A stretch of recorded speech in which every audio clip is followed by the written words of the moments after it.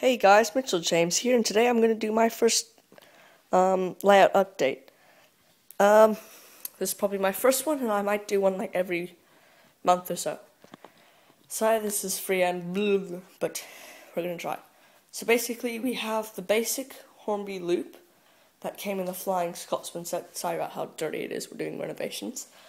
So we have the basic loop, nothing's different except that I've added a piece there and a piece there.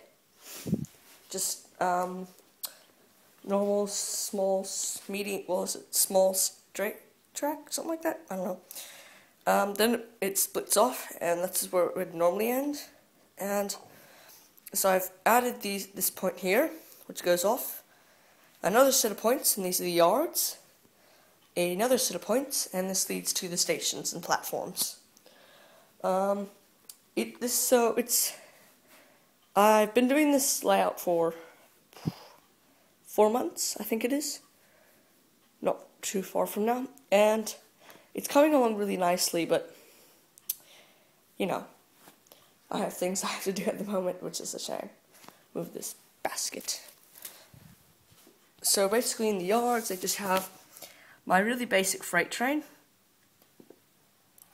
the Ginty 2 coal trucks, the Teak coaches for Scotsman, they should be over there. Ow. And Flying Scotsman. By the way, if you don't know this, my layout is meant to be set LNER, but you're probably going, Mitchell, the 3F is LMS. Yeah, I know. It's a bit of a weird story of how I got it, but I'm not going to tell you because this isn't StoryTube. So yeah, that's basically it, and that's N-Gauge Mallard. I'm really out of date. On the stations, I've got some crates from Pico. Forgot what they're called. They've fallen off because we made this layout to slide under the bed, so everything falls over when we throw it under. Now we also have the drivers, because you can't fit them in the Ginty. They're tiny, as in the Ginty's too, small foot. But in Flying Scotsman, nonetheless, I think it's derailed. I'm filming on my iPhone, that's why everything might seem really close up, because it doesn't, from my point of view, it doesn't look very zoomed in, but as soon as you go to camera mode, it's extremely zoomed in. So we have the guy shoveling coal in there, and then, because I'm holding like a monopod at the moment, bend it down. You can see that, but I got the guy sitting down at the controllers there.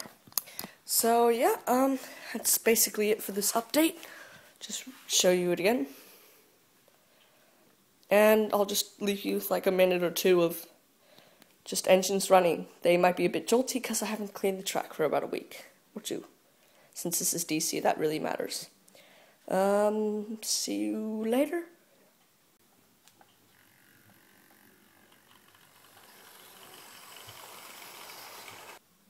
Sorry about that, guys, but as soon as I started filming, I had to go do something, so sorry. That's the end of the video, so sorry. Please comment, rate, and subscribe, and thank you for watching.